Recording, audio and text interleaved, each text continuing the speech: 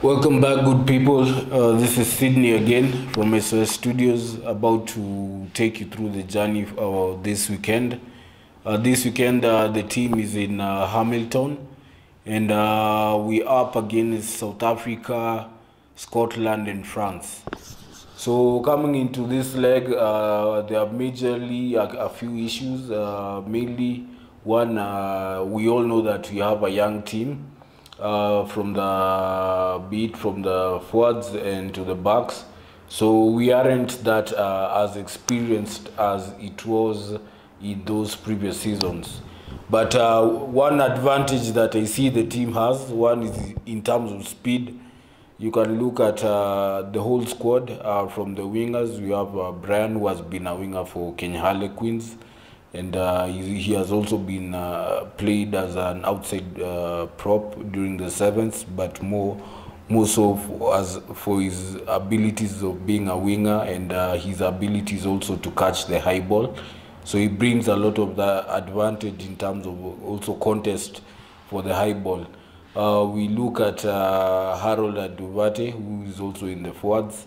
He also brings experience, him having captained the Kenya under-20 team last year. That was actually this last year ending. And what he brings also is also that leadership role that he plays at his club level. It will be also interesting to see how he adopts to the international level, considering this is his first outing as a sevens player. But as an international player, he has also played in international games. So just transferring that mindset from the local game to the international game will also be one thing will be key for the team also. Looking also in the forwards, we have Bush Mwale, who also returns to the team after a 1-year hiatus. He also brings a whole breadth of experience, considering he's been in the team for quite a while, even though he wasn't there for since last season for 1 year. So there's still that experience that he still can bring, and that confidence he can still instill in the new guys who are in the team. As you look, let's say the guys who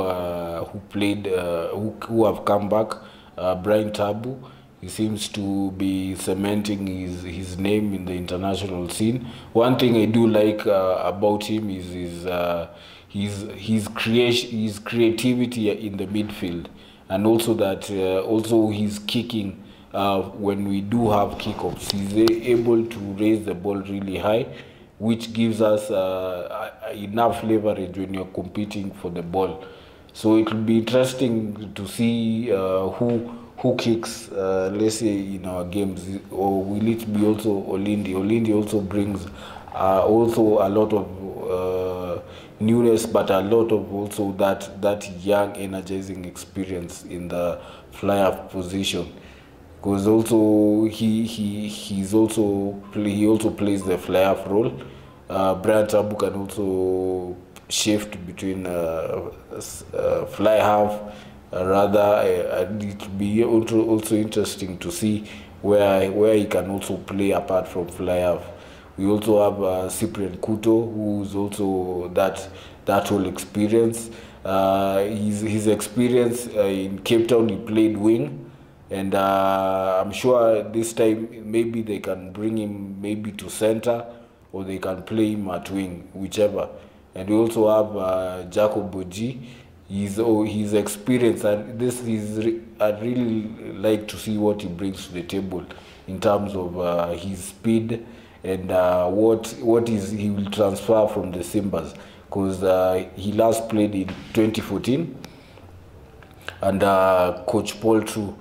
But now, since then, he's been only playing for the Simbas. But that experience, I'm sure, is also something that I'm sure will uplift the team. I'm sure he'll either be placed at wing, but I think he can still play wing and center. But either way, we'll see where most probably play at the wing. We also have the option of Michael Wanjala, who has been That's his experience in the team. He's also wide. He's also a playmaker. So we have 2 playmakers in the team. More so, let's say 3 playmakers. We have Olindi. We have there are 4. We have Olindi. We have Wahinya. We have Wanjala, and Olindi, Wanjala, Wahinya, and Tabu. So 4 playmakers who can still bring a lot to the team. Still we have also Wahinya. He's also growing into the game. I really like to see how his confidence still builds against those big teams as he gets more game time. We also have people in the squad like the KCB winger Onyala, who really shown in Cape Town, and his speed is also a finisher. So it will be interesting to see how he also plays, or that combination. Because right now I think also the coach is also trying to bring the best combination in the team, and also trying to see what works for him and what doesn't work for him. For Kenya per se, I really say that where we lacked in those 2 opening legs was one, in terms of our defense. Our defense wasn't really organized. More so when the first or the opposition broke the gain line, and we were chasing back. Now after the first rack, the second rack, everybody was rather chasing the ball rather than forming that defensive pattern after they're chasing back. So it will also be interesting to see how our defensive capabilities have improved. Also in regards to defense, how do we also finish our tackles? Because against those big teams like Fiji, we didn't complete our tackles. Most of we were going high rather per se. So against those big teams, I know in the pool, like also in Dubai, Scotland was also a team that we found hard to beat. But in the first half, we rather contained them, but let off the gears in the second half. So it will be also interesting to see how we adapt, how the new players play. If we can, when we play, we can put the players who are carrying the ball, the opposition carriers who are running lines. If we can put them to ground faster, and rather form a defensive shape. And even though in us forming our defensive shape, where do we get the ball back? Because you can't just defend. We have to defend and get the ball back. So there has to be a strategy around that.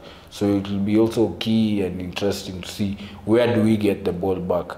At the kickoff, which was also a weak point for us in Cape Town. I feel more so like the England game. That was a game which I think we could have beaten England. But more so the second half, two losses from winning the kickoff made us not win that game, and England made 2 easy tries to win by a three try margin. Also in terms of defense, England are quick in moving the ball, same as Scotland. Scotland played their gameplay is really moving the ball fast through the hands, getting the ball to the winger, forming the racks, and putting the ball in phases. So how we mitigate that? How do we counter plays like how Scotland will be doing, rather than us just running from end to end, making the tackle at the end, at the edges? How do we disrupt their ball flow? Yes, the way South Africa will do, because that's really their game plan. They really like to play that rush up defense in your face, make you hesitate, put you down to ground, and contest the ball. Quick turnovers are key for South Africa. where because they like to put the ball in space to the wingers and make that easy try line. So they really like to play that counter rugby, counter attack in football, but now it's counter rugby because now they're putting the ball into phases from the breakdown, from the penalty. So how do we need to play deeper when we need to move the ball faster? And if somebody is taking the ball up, we need to be, the second man has to be really over the bridge. The second, the third man has to be over the bridge, because that is where South Africa thrive, at the breakdown. So if we can really build up on those key phases, those three elements in this tournament: defense, the kickoff, and the breakdown. I feel that with this team we would really have a really good mix of talent, and speed is also one key aspect that us as a team, this team, I think, carries, be it from the forwards to the backs.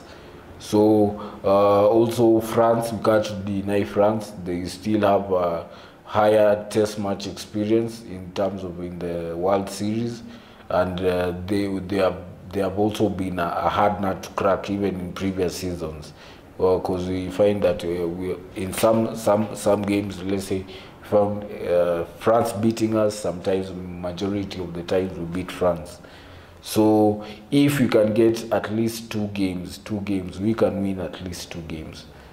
That will be key for us, because I know if the boys can get that confidence, even if just starting winning that game and getting that confidence that we know we can beat these people. This is what we have, and there are people I have from Cape Town. There's still that sense of belief that the boys know that they can do it, and I know the boys can do it, even though there isn't that experience in the team, which would have matured the players into playing at that high capacity. The advantage for this season is also that we're really having a huge depth of players who are being exposed, in as much as we don't have the experienced players who are in the team, because if the experienced players were there, the guys just fitting into the team would have been a natural progress, where we are now. They find the team performing at a high level, and they know the intensity. They play at that high intensity because they are seeing what their peers are doing at that high intensity. But anyway, if wishes were horses, but the team currently on really has to utilize its speed. We have Wandeto also in the team, who was also the top try scorer in the 7th circuit. And he brings a lot of speed. It's to be really interesting to see if he gets game time, how he handles that pressure, how he plays at that high level against the big names. Is it against Chris Dry, against his opposite number from South Africa, from Scotland, Scott Riddell? So I really, this team is really, I feel that given that time, even though this is an Olympic qualification year, the team has really a lot to prove, and there's a lot of value in this young team. And I feel that this Hamilton will be one of the stepping stones for what the team will achieve, because there's a lot that the team has to offer. So if the guys can just pull up and just wake up with that confidence and play to the structures that the coach will give them at the end of the day, secure those three key aspects: the kickoff, the defense, and the breakdown. So look forward to Hamilton. Go Team Kenya. Set your alarm clocks. Hakuna kulala weekend. Cheers.